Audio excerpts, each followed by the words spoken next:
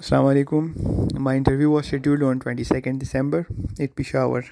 Subject is biology. So when I entered the room, they asked me to introduce myself. I gave them my brief intro.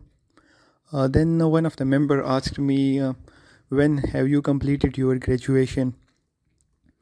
What have you done after your graduation? Do you have any teaching experience? And what is the name of the institute where you are teaching?" Then they asked me to go to the board and suppose an English medium class is sitting before you. How will you teach them? So I started to give presentation on topic of my choice. After a few minutes, one of the member said that it's okay, that's enough.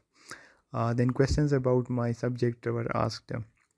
The first question was tell us something about RBC. What are its function? What is its count in a normal person? What's the difference between RBC and WBC? Their lifespans, their shapes, which among the blood cells is larger. Then they asked me that what happens in dengue fever, what is the possible treatment of a dengue fever, what are the symptoms of dengue fever.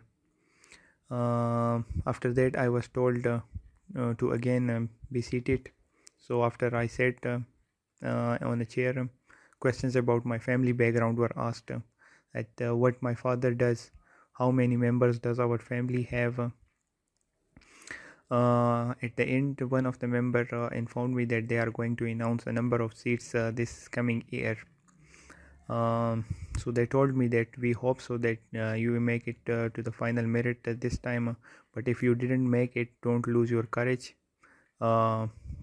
Attempt the test next time, and inshallah you will get success.